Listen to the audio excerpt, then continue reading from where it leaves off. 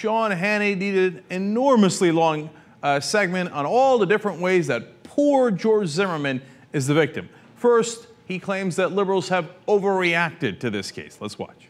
Look, we don't know all the facts, and this has been my complaint from the very beginning here, is that we have members of Congress that said he was hunted down, meaning Trayvon Martin, like a rabid dog. You have people that say he was profiled. No evidence suggests that. People saying he was killed because he is black.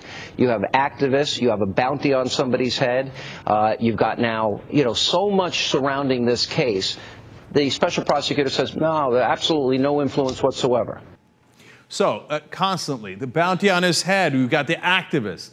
Now, wait a minute, the new Black Panther Party aren't activists. Activists are people that are trying to do political change, whether they're on the right side or the left side, right?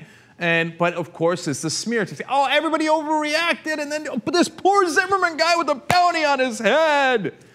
Well, they quote-unquote, you're claiming overreacted because the guy had shot someone in the chest and hadn't been arrested for well over a month. I mean, the shooting was in February. Finally, we got the arrest in April, okay?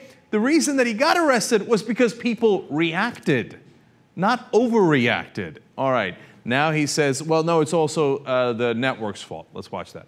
Shannon, I still go back to, I think, the key interview up to this point. Again, not having all the facts, not rushing to judgment on this program the way other networks have. We have 3 networks, and we'll deal with this later in the program. NBC edits a tape that makes it quite incriminating towards Mr. Zimmerman. Then, of course, we have ABC. They get the video of Mr. Zimmerman going to the police station. They have to retract when they say, oh, no evidence of any injuries. A closer examination showed that.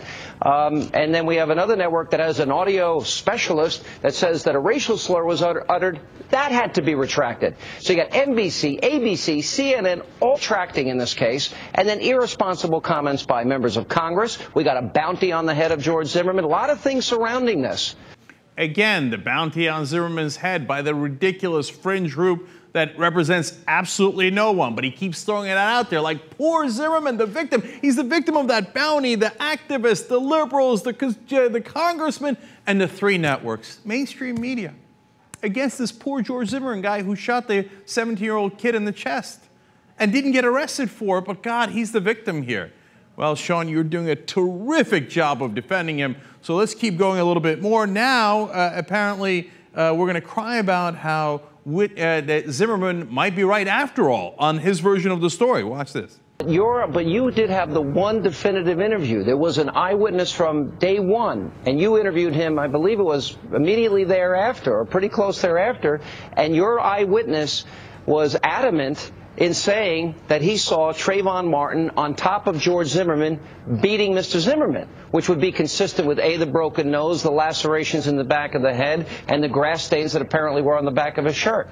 We know there's one other witness, too, that says that same exact thing. So, yes, there are questions. So that would then be 2 witnesses that corroborate at least the story that Trayvon was beating up Mr. Zimmerman. And I would argue, and you're a prosecutor, that barring any new information we get, and we say that sincerely because I think we are going to learn new facts in the case, that, at least on the surface, seems to corroborate Mr. Zimmerman's story at the time. Well, of course, George Zimmerman's totally right about everything. Now, we saw the video. He didn't seem to have a broken nose at all, but it doesn't matter. Zimmerman's case is taken at face value by Fox News. Oh, he had a bloody nose. And Trayvon was on top of him, according to Sean Hannity. That's why when Zimmerman shot him, he got no blood on him at all. Because that always happens when you shoot someone directly above you, their blood doesn't spill on you at all. But hey, it's Fox News. George Zimmerman must be right.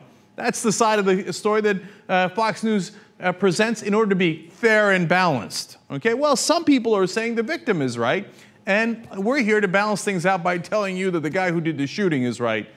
But of course, race has nothing to do with this, but I want to congratulate Sean Hannity for actually going 1 minute in this program without mentioning the bounty. But here's my favorite part. It turns out Zimmerman, poor guy, was overcharged. Let's watch. Who initially started the physical altercation? Well, I spoke to Mr. Zimmerman's father, and I did speak to Mr. Zimmerman. I'll keep that conversation private. I'll talk about the conversation with the father that was right here on this program, and his story was that, in fact, Trayvon Martin confronted him as he was making his way back to the car. We don't know, and I want to emphasize that. We don't know. I want justice in this case. If this was some type of racially motivated killing, And George Zimmerman does not seem to fit the profile as somebody who mentored minority children, was involved in a case to defend an African-American homeless man that was beaten by the son of one of a local police officer. He doesn't seem to fit that profile. But there's been this rush to judgment by so many. On the surface, then, in your analysis of the law, it seems like there might be some overcharging here. Overcharging, again, poor guy. Rush to judgment? The shooting is in February. We're in April. Rush to judgment? What did you want? You wanted to wait, what, 2 years before you arrest the guy? How in the world is this rush to judgment?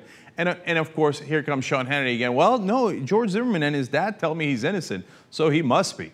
Well, Fox News, you have done a brilliant job of defending this guy who is now charged with second-degree murder, and a guy who indisputably shot a poor kid in the chest who was not armed and killed him. I hope you're proud.